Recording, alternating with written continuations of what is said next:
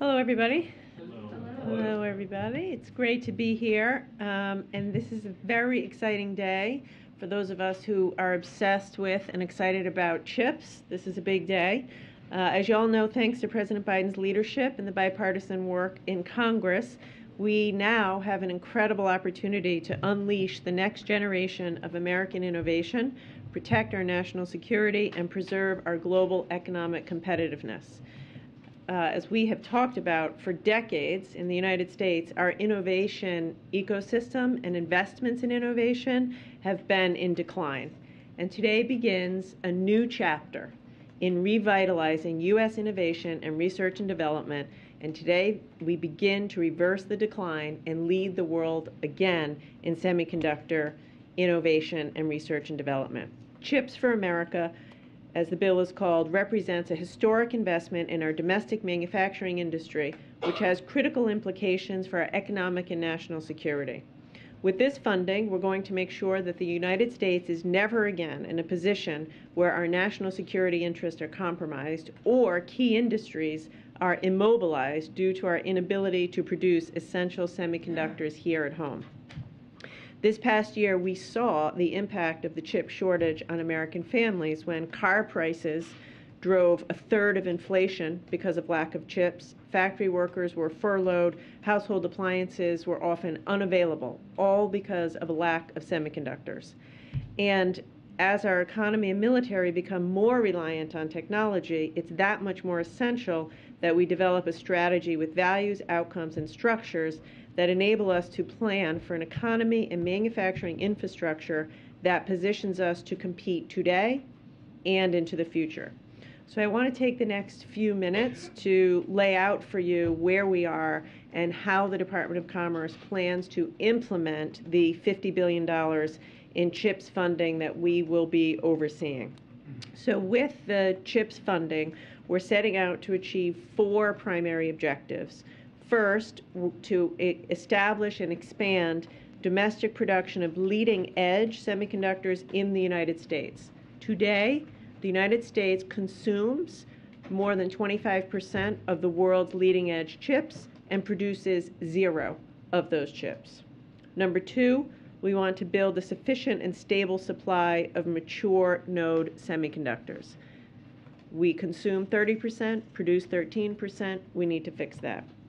Number three, invest in research and development to ensure the next generation semiconductor technology is developed and produced right here in the United States. And number four, in the process of doing all this, we will create tens of thousands of good-paying manufacturing jobs and more than 100,000 construction jobs. This effort will ensure the pipeline for these jobs expands to include people who have historically not had a chance to participate in this industry, including women, people of color, veterans, and people who live in rural areas. And that is explicitly required in statute, and we will carry out Congress's intent. To achieve these goals, Chips for America will support three distinct initiatives. Two of those initiatives, which total $39 billion, will make investments in domestic chip manufacturing here in the United States. First, we will make large-scale investments in leading-edge manufacturing. Chips for America will target approximately $28 billion in manufacturing incentives to establish domestic production of leading-edge logic and memory chips that require the most sophisticated processes available today. Second, we will invest about $10 billion in new manufacturing capacity for mature or current generation semiconductors. This will help us increase domestic production across a range of chips, including the chips that are used in cars, medical devices, communication technology. And third and finally, we're going to make historic investments to strengthen America's research and innovation leadership. $11 billion, and this is not as talked about. We always focus on the incentives for the companies, but in many ways this could be the most exciting piece of what we're doing. $11 billion will go to research and development programs, including the creation of a National Semiconductor Technology Center. In terms of timeline, we expect to be in a position to receive application from companies no later than February of 2023. So we're targeting February of 2023 to put the notice of funding opportunity on the street so companies can begin to apply. Our priority is funding applications for incentive programs. It'll be put out on a rolling basis, and we will evaluate each application one at a time. Before I close, I want to take a second or minute to send a very clear message about how we plan to protect taxpayer dollars in this program. This is not a blank check for companies. This is not for them to pad their bottom line. There are clear guardrails on this money, and the Department of Commerce intends to be vigilant and aggressive in protecting taxpayers. CHIPS funds cannot be used for stock buybacks. CHIPS funds are not intended to replace private capital. That is key. We're going to look after every nickel of taxpayer money.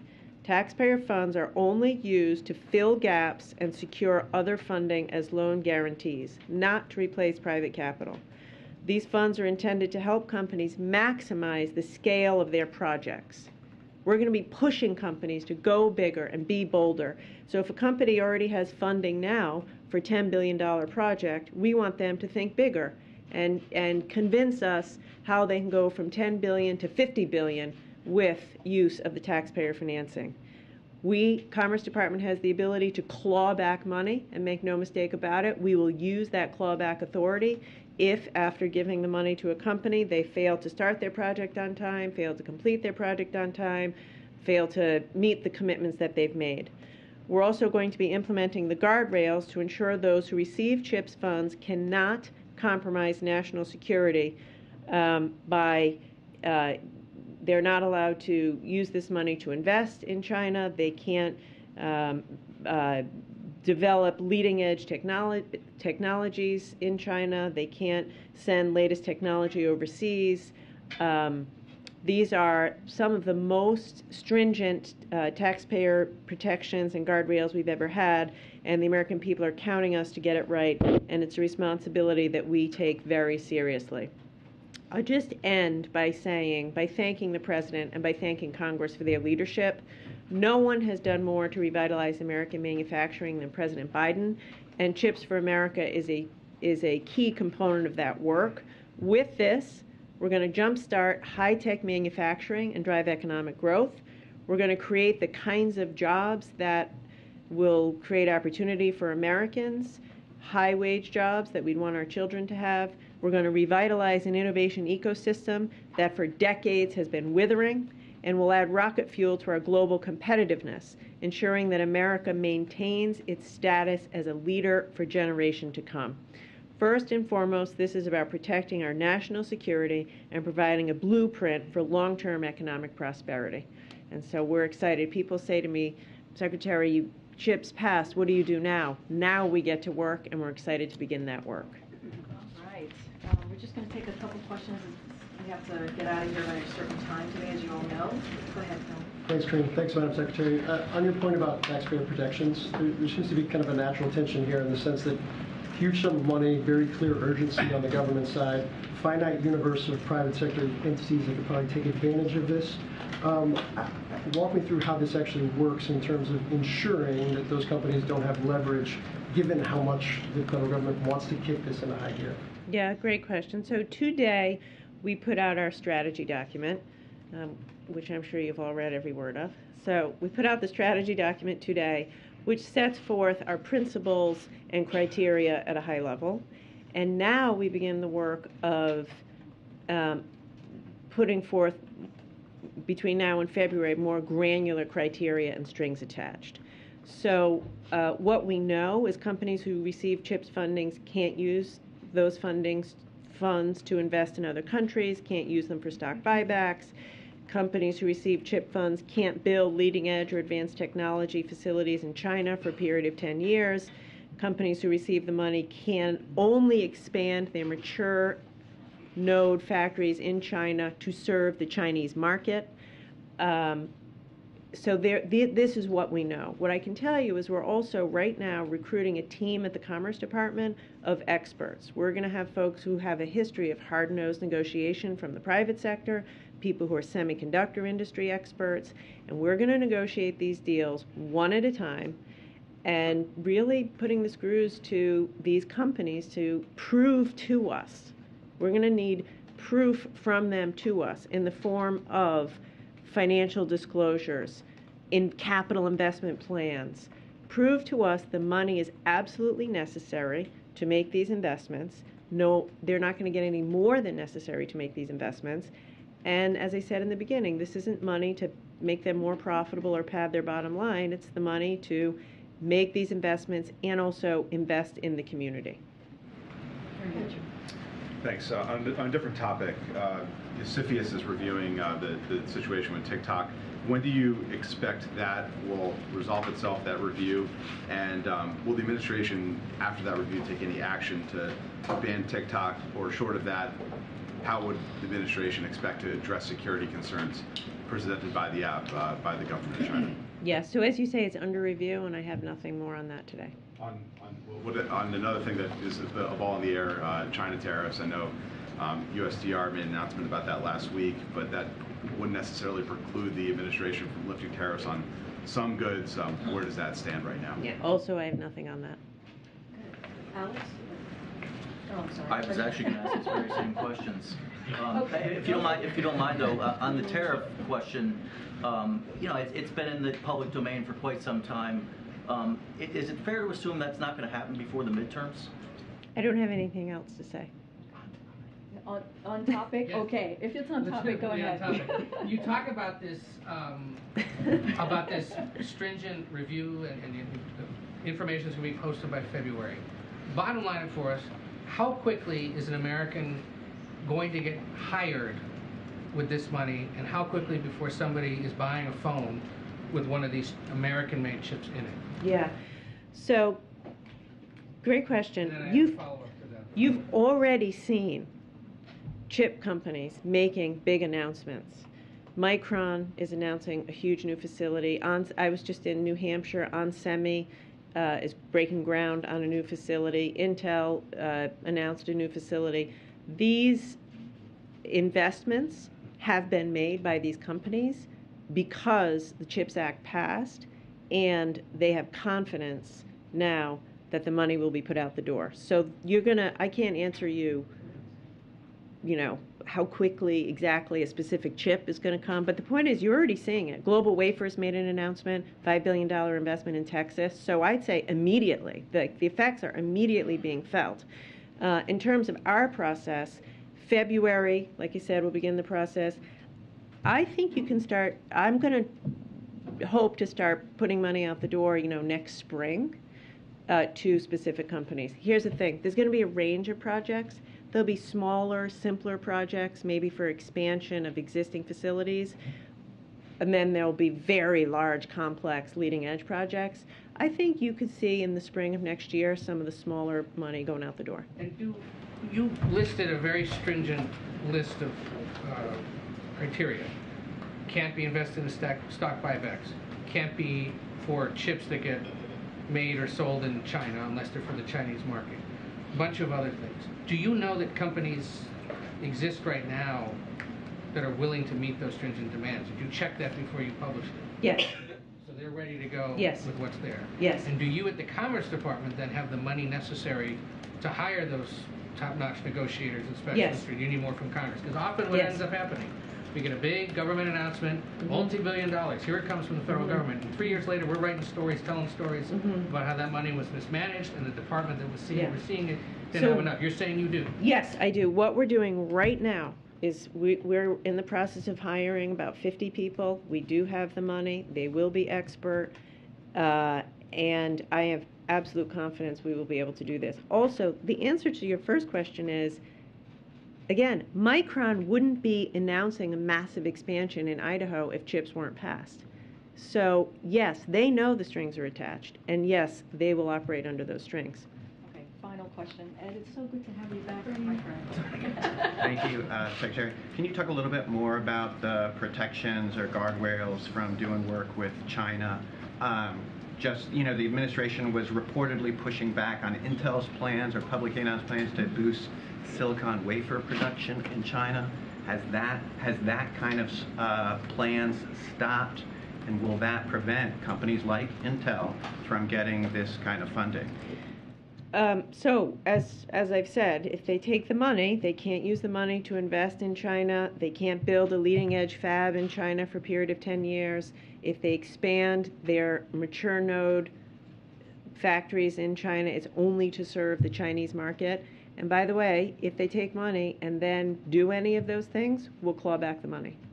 If this was announced, as I understand it was announced previously, is there like some type of grandfather clause? Will they be able to start this production now, or does the fact that they had already announced this allow them to continue with those plans?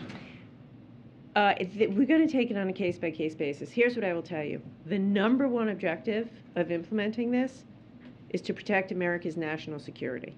Every deal we do, every criteria that we evaluate these companies against, it's going to be with a lens toward protecting national security.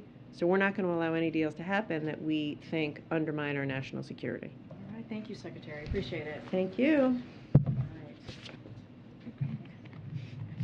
Seen a little bit? I can't grab it. All right. Bye, guys. Thank you. Okay, thanks, everybody. Thank you, Secretary Raimondo.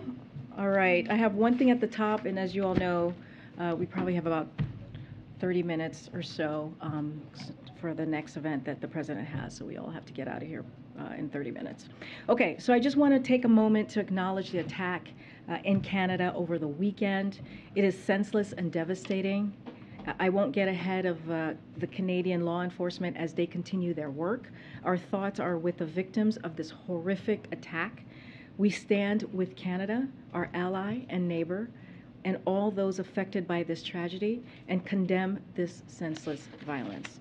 With that, Ming, you want to kick us off? Yeah, I saw the president's tweet congratulating Liz Truss, the new Prime Minister of the UK. Has he spoken with her? Does he plan to later today? What is his plan? So he's going to speak to her later today, this afternoon. He's planning to call her to congratulate her, the new Prime Minister, and so that's going to happen later this afternoon. And I have another one on the fatal shooting of journalist Shireen Abu Akleh. The Israeli military has now said there's a, quote, high probability that an Israeli soldier accidentally killed her, but they also said that no one will be held responsible. So I wanted to know the White House's reactions to the Israeli military's conclusions, and also whether it is acceptable to the president that no one will be held accountable in that death.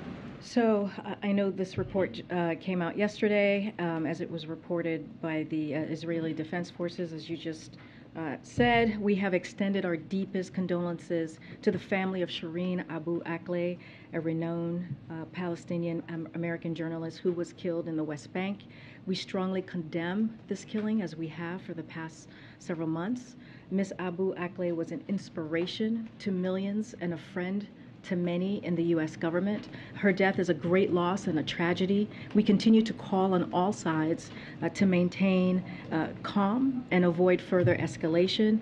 As you just mentioned, and I just said, it was reported yesterday that it had the Israeli Defense Forces had concluded its investigation into the circumstances surrounding her death, and stated there was a high possibility that her death was accidentally hit by IDF gunfire, as you just mentioned, Sung-Ming. We welcome Israel's review of this tragic incident, and we underscore the importance of accountability in this case, such as policies and procedures to prevent similar incidents from occurring in the future. Our thoughts remain with Abu Akleh's family as they grieve this tremendous loss. Not only was Shireen an American citizen, as I just mentioned, she was a fearless reporter whose journalism and pursuit of truth earned her the respect of audience around the world. Thanks, Karine. President Biden said last night he didn't think Russia should be designated a state sponsor of terrorism, even after President Zelensky, in an interview with ABC's David Muir, said he had asked the president about taking that step. Why does the president think that? Is this about keeping limited diplomatic channels open still? So, as the president has said, and as we do think as well, as you know, it is not the most effective or strongest path forward, as we have said many times before, to hold Russia accountable. This designation could have unintended consequences to Ukraine and the world. For example, according to humanitarian experts and NGOs we have spoken to, it could seriously affect the ability to deliver assistance in areas of Ukraine. Another one is it could drive critical humanitarian and commercial actors away from facilitating food exports to help mitigate the global food crisis and jeopardize the Black Sea port deal that has already led to over 1 million tons of Ukrainian food exports reaching the world, including those on the Horn of Africa, likely facing famine. It would also undercut our unprecedented multilateral condition that has been so effective to holding Putin accountable, and could also undermine our ability to support Ukraine at the negotiation table. So, again, we do not think this is the most effective way to go or the strongest path forward. There are also concerns about potentially inadvertently punishing allies who might still have trade relations with Russia. So look, what we have done is we've already put in place severe consequences in line with those that would be imposed under such designation. Our sanctions, export controls, and efforts to further isolate Russia from the global economy are having a significant impact. So that's the way we kind of have seen with the work that we've already done under this. Russia defaulted on its foreign debt for the first time in more than a century. As we have said, we are choking off Russia's military supply chains. For example, Russia has to rely on North Korea, as you all heard, and Iran for military equipment. And just last week, the G7 committed to implement a price cap to push down the price of Putin's oil and starve him of his main source of revenue to fund this war. So again, our course of support, we are of course going to support using further tools that work to promote accountability for Russia's war against Ukraine, and so that's going to be our focus as we move forward.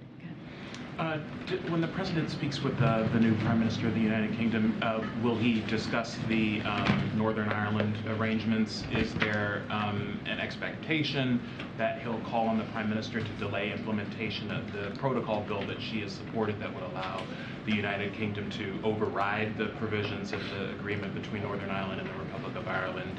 How's that going to come into So I'm not going to get ahead or speak to what the president might say or will say on the call. I'll say this, that we'll have a readout after the call later this afternoon. But he has been clear about his continued interest in Northern Ireland. Our priority remains protecting the gains of the Belfast Good Friday Agreement and preserving peace, stability, and prosperity for the people of Northern Ireland. Again, I'm not going to get ahead of what the president will or won't say. Okay, and the UK is obviously going through some serious economic concerns. They have an energy crisis that's going on. Is there any room for aid, assistance, or more to be done in terms of supporting them on lowering energy costs domestically? So you've heard us say this, that what we see Russia's doing, and we've been very clear about this, is that they're using energy, they're weaponizing energy, and it's choosing to one of the things that has been out there, to shut down the pipeline of Nord Stream 1. So the sanctions we've imposed, we believe, do stand in the way of the pipeline to continuing operating. So the U.S. and Europe have been collaborating to ensure sufficient supplies are available. As a result of these efforts, European gas shortages will be full by the critical winter heating season. So we have more work to do, but again, we're working closely with our allies on this. And then one final one. Is there any status update on U.S.-UK trade negotiations, and do you expect that to be a topic on the call with the new Prime Minister? So I don't have any updates on that. Again, I'm not going to get ahead of what's going to be on the call with what the President's going to say to the new Prime Minister. We'll have a readout for all of you once it's done. Just one question. The President tweeted earlier today, I want to be clear, not every congressional Republican is a MAGA Republican. Went on to talk about an extreme set of MAGA Republicans in Congress. But he's also said frequently over the last several days, talked about how not one Republican backed the agenda that he's had in, for example, the Inflation Reduction Act or the Recovery Act. And more broadly, he's talked about how the Republican Party is not your grandfather's Republican Party, that the whole party has changed. So can you talk a little bit about what group of people does he think are MAGA Republicans? Does he, when he says not one Republican supported the agenda, so does that mean that every Republican in Congress is essentially a MAGA Republican? He's been very clear when he's talked about MAGA Republicans, ultra MAGA Republicans. He's talked about the leadership in the Republican Party. One of the first time he actually used that term was to talk about Rick Scott's plan, which was, to your point, using an agenda that they had, which was to put Medicare and Social Security on the chopping block. And for him, that was an extreme measure. That is taking away something that was, if you're thinking about it, Medicare, Social Security, very popular. That is, majority of the Americans support that, as well as the Inflation Reduction Act. Majority of Republicans and Democrats and Independents support those policies, and you have leaders in the Republican Party who are offering extreme agenda. And so that's what he means. And I'll just quote the president on Friday. He took actually Peter's question, the only reporter that he took a question from on Friday. And he said, in answering your question about this, I'm only saying that because Peter felt a certain way that I didn't take his question on Friday in the briefing room. But the president did take your question that day. Well, I hear you. There we go. Okay, so when people voted for Donald Trump, this is President Biden, and support him now, they weren't voting for attacking the Capitol. They weren't voting for overruling an election. They were voting for a philosophy he put forward. So I'm not talking about anything other than it's inappropriate, and it's not only happening here, but other parts of the world, where there's a failure to recognize and condemn violence whenever it is used for political purposes, failure to condemn an attempt to manipulate electoral outcomes, a failure to acknowledge when elections were won or lost. And so that is from the president what he thinks. He's talking about the leadership. He's talking about the leadership who put out extreme agenda. Also talking in what I just laid out in not condemning violence when there's violence out there. Just one quick follow-up, but while it's you can talk about what people meant or didn't mean or by voting in the 2020 election, but there are lots of just regular Republican voters who do support, for example, Rick Scott's ideas about what to do with the budget or what to do with Social Security or entitlement programs. There's lots of Republican voters who do agree with the president that they think the election was with the former president, I mean, but yeah, the election. You. So does the president consider all of those people who support these extreme agendas that he's talking about to be the MAGA Republicans? So he has been very clear that he's talking about office holders. He's talking about elected officials who have these MAGA, ultra MAGA Republican agendas, and he's been very clear about that. Look, here's the thing. The point that we are making is majority of Americans support Medicare. Majority of Americans support Social Security. Majority of Americans support our democracy and want to protect our democracy, want to protect our freedom, want to protect our rights. And that's who the president's going to continue to stand up for and fight for.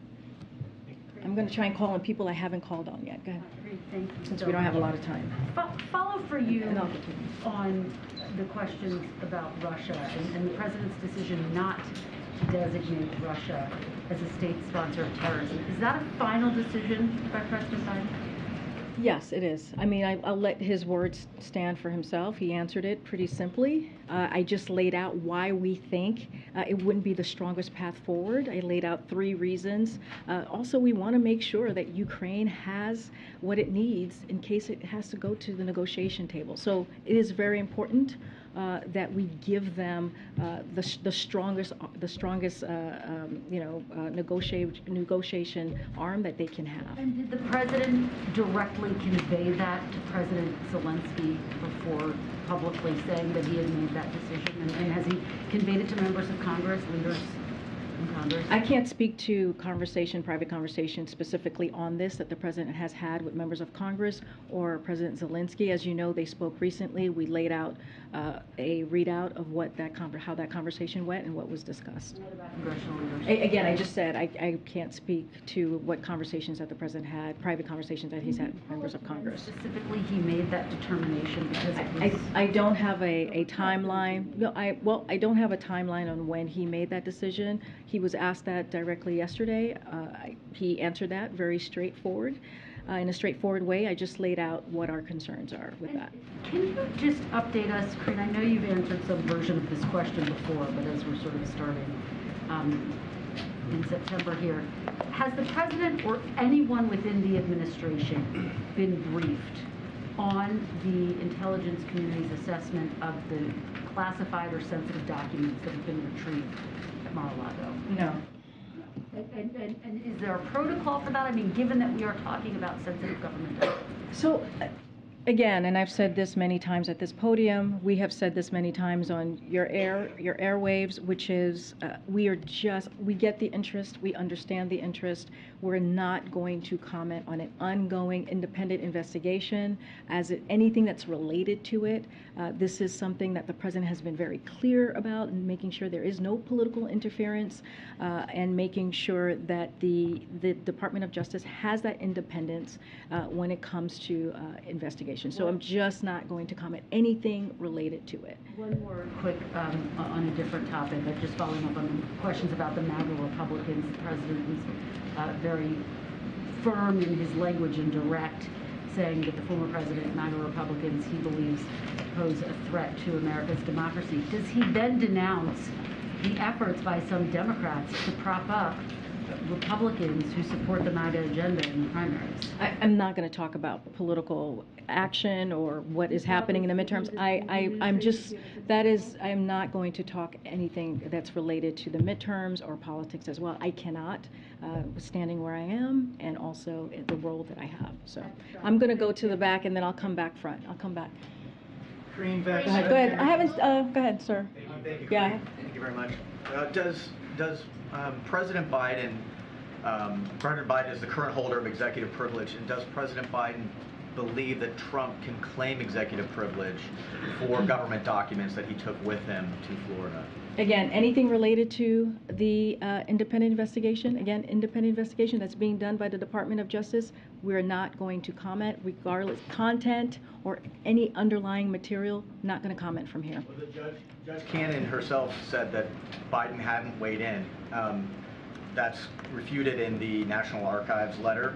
But does President Biden have an opinion on, and has he exerted his opinion on whether executive privilege applies to former President Trump after he left office, after he left? I'm not going to comment about what the judge said yesterday. The court has laid out. Again, that is for the Department of Justice. This whole independent investigation, just not going to comment on it at this time. Okay, Courtney. Thanks, Karine. I wanted to ask you, the Department of Veterans Affairs put out an interim rule this morning on access to abortion, offering veterans abortions in special instances. I know we had the conversation in here shortly after the fall of Roe about this idea of doctors performing abortion procedures on federal land, and you had talked about how that wasn't the best path forward at the time. What changed, and what do you believe is the legal justification to make this happen at VA clinics? So I would leave that to the Veterans Affairs Department. That is their decision to make, and I would refer you to them on that particular question. I'm going to get around because we don't have a lot of time at all. Go ahead, Lila. Thank you. In his Independence Day speech, India's Prime Minister Modi gave a call for making India a developed country in the next 25 years, and that means 2047, when India celebrates its 100 years of independence. As you know, this year is the 75th year of India's independence. In what way US can help India or assist India in making it a developed nation by 2047 or next 20 years? So the United States, and as you know, India, and I've said this to you before in this room, will continue to work together every day to deliver opportunity, security, freedom, and dignity to our peoples. We are partners in many important areas, including defense, vaccines, climate, tech. The United States will continue to work with India to advance a free and open Indo-Pacific and address the challenges both our countries face around the world. That is our commitment that we have in our partnership with India. And secondly, what is President's assessment of the situation in Afghanistan right now, a year after the Taliban took the power there? Say that one more time. Assessment of the situation in Afghanistan right now, a year after the Taliban took the power. So we are committed to supporting the Afghan people, and we have said that many times before, and we are proud to be the largest single provider of humanitarian assistance to Afghanistan. We are working closely with the United Nations and other partners to provide this assistance directly to the Afghan people without benefit to the Taliban. We will remain vigilant against any terrorism threats directed at the United States or our allies, as we have demonstrated just recently in July, as you know, when we took out the leader of Al-Qaeda.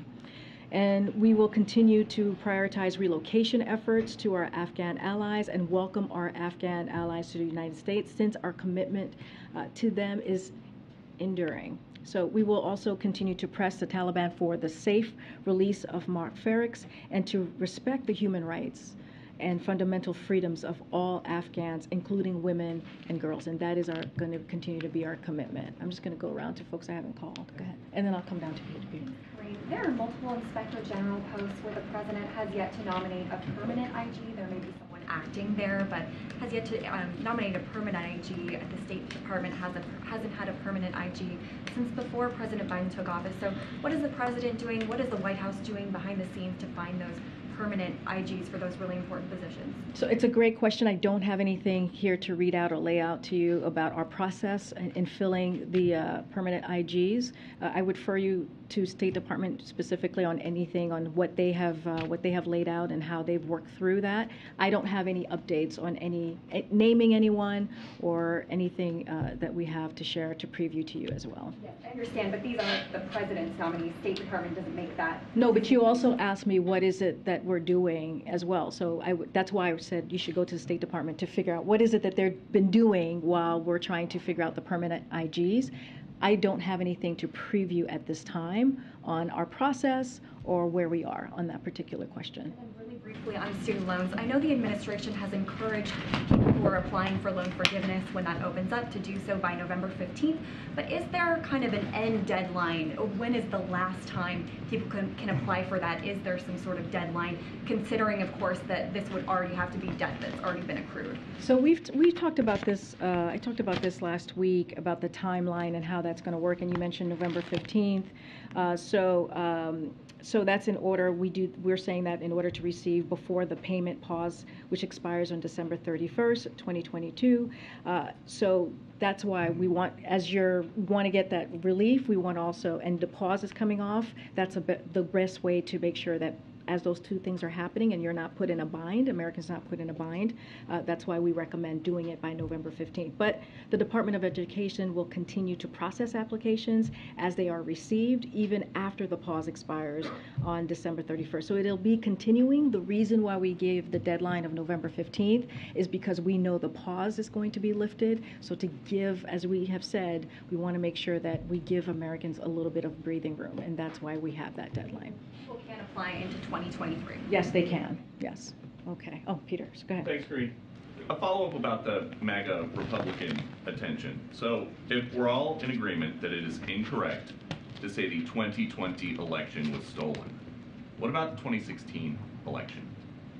Look, I'm not going to go back to where we were or what happened in 2016. We're going to focus on the here and now. We're going to focus on what's happening today, this inflection point that the president pointed out very clearly, very decisively in a few speeches about what the country needs to do at this time to bring the country together. And he believes that's where majority of Americans are when it comes to protecting our democracy, when it comes to protecting our rights, and when it comes to protecting our freedoms. That's what we're going to talk about.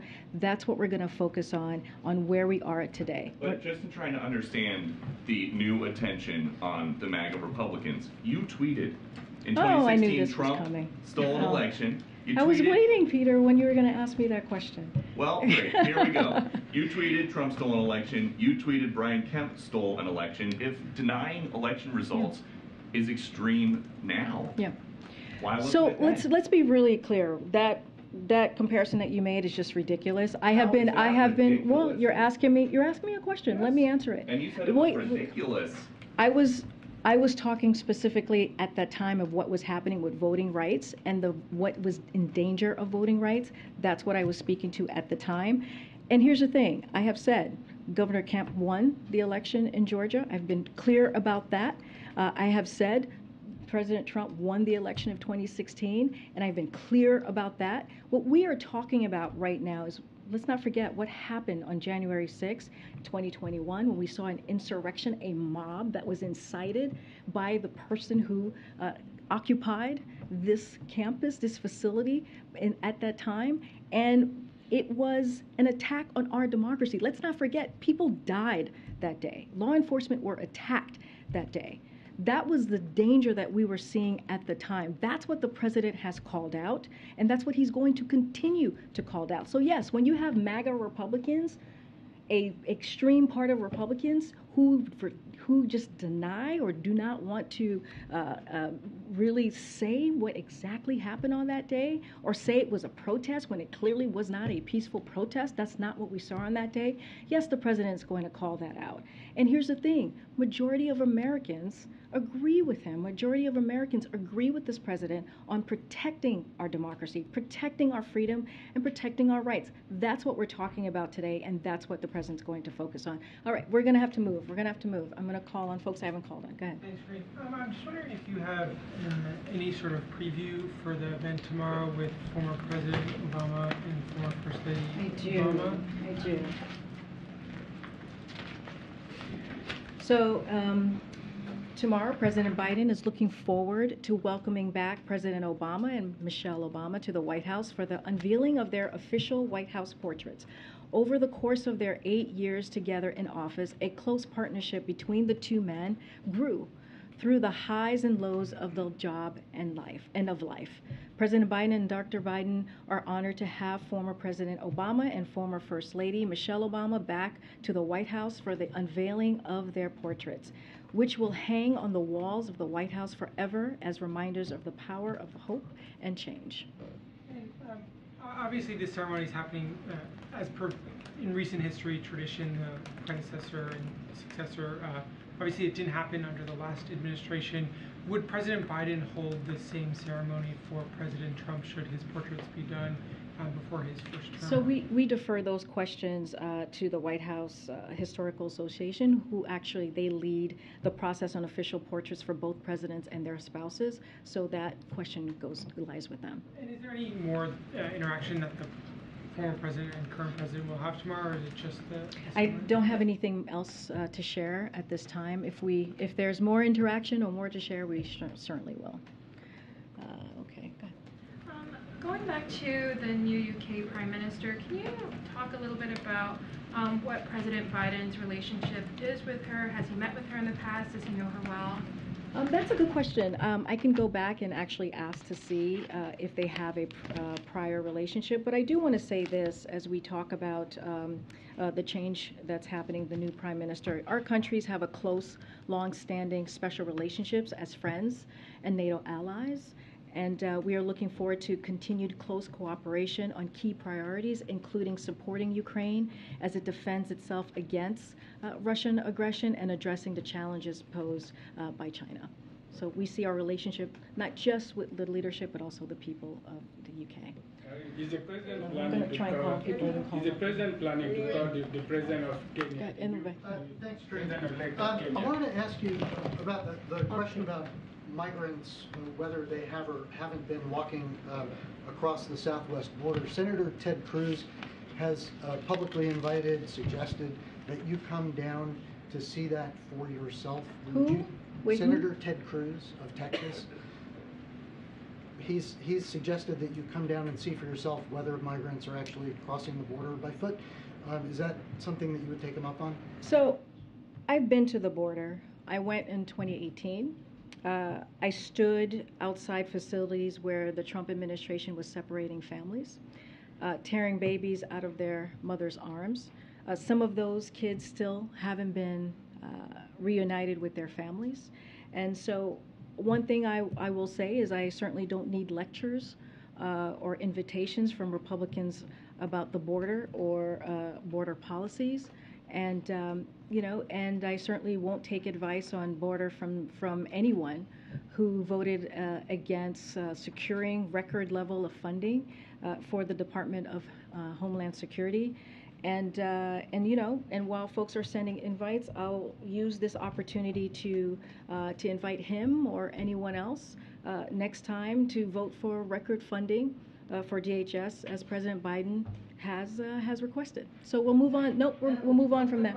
On the migrants who drowned last week near Eagle Pass, what is the administration doing to avert those kind of tragedies? So that is a tragic. That is tragic when we hear news like that. Our hearts go out to the families, certainly, and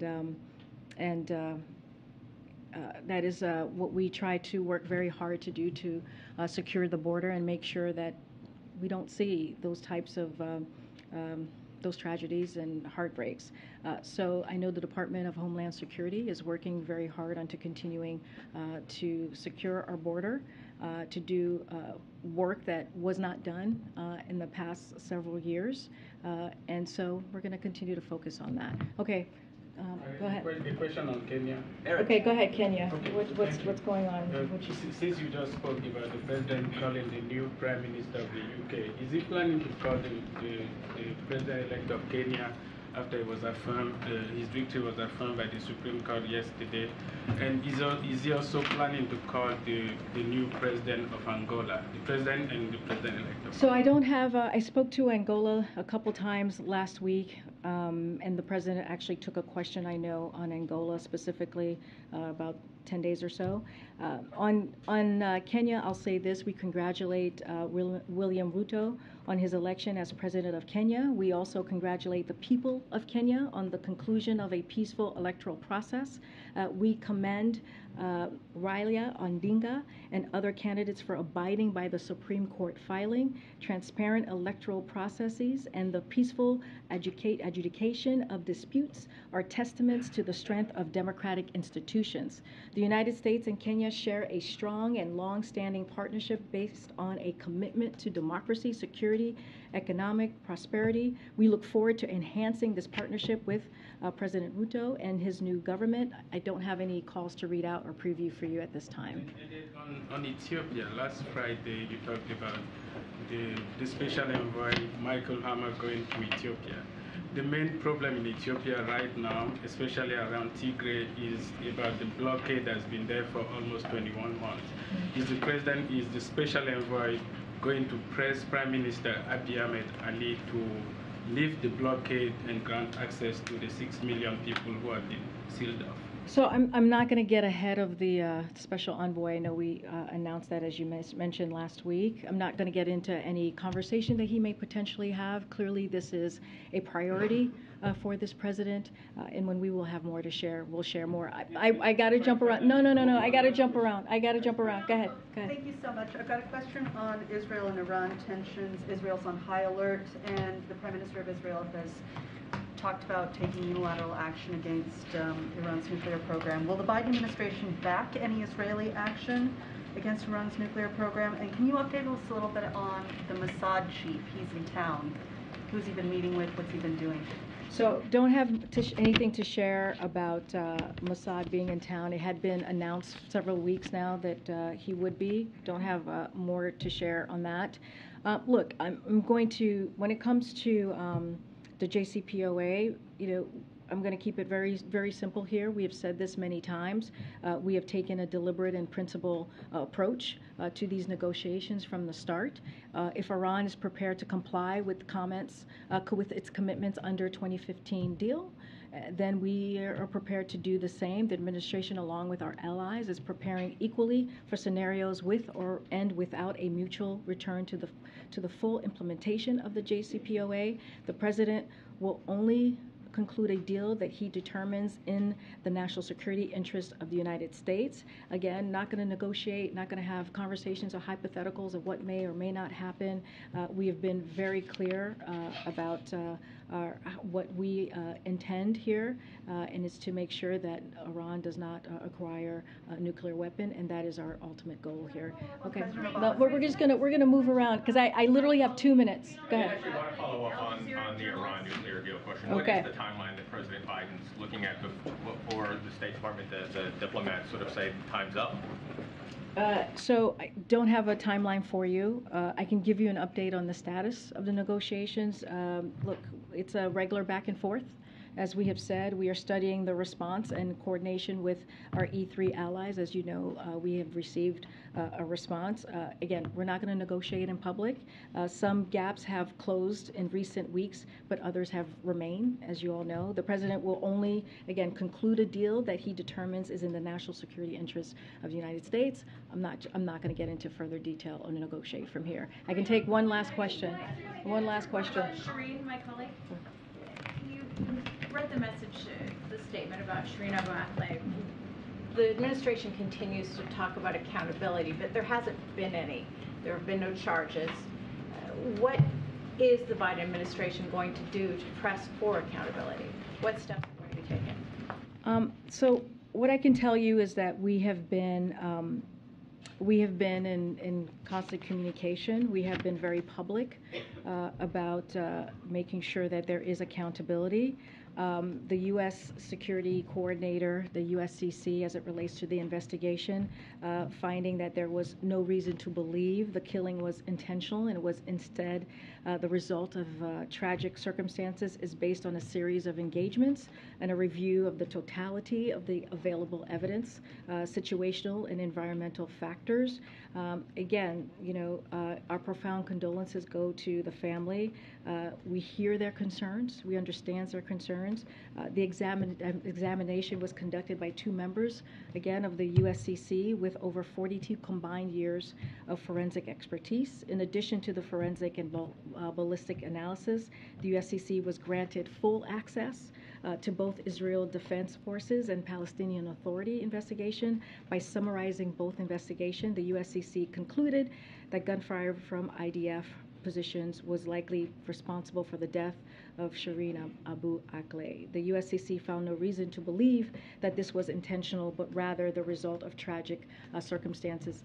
Again, our hearts go out to the family members, and I have to go. It's 1:03. Well, I'll be back tomorrow. How do journalists in this room read this? I mean, it feels almost like our government doesn't have our back, that an ally can kill an American journalist. I disagree. I disagree. One thing that this president has been very clear about making sure that we stand up for our journalists. We stand up for the freedom that they should be given in order to report, whether it's here or across the globe. And the president has always been clear about fighting for human rights. That will never change. He has talked about it boldly and clearly, and he's talked about it with leaders as well. So that is something that he respects, the freedom of speech, and he'll continue to speak to that. All right, guys, I gotta go.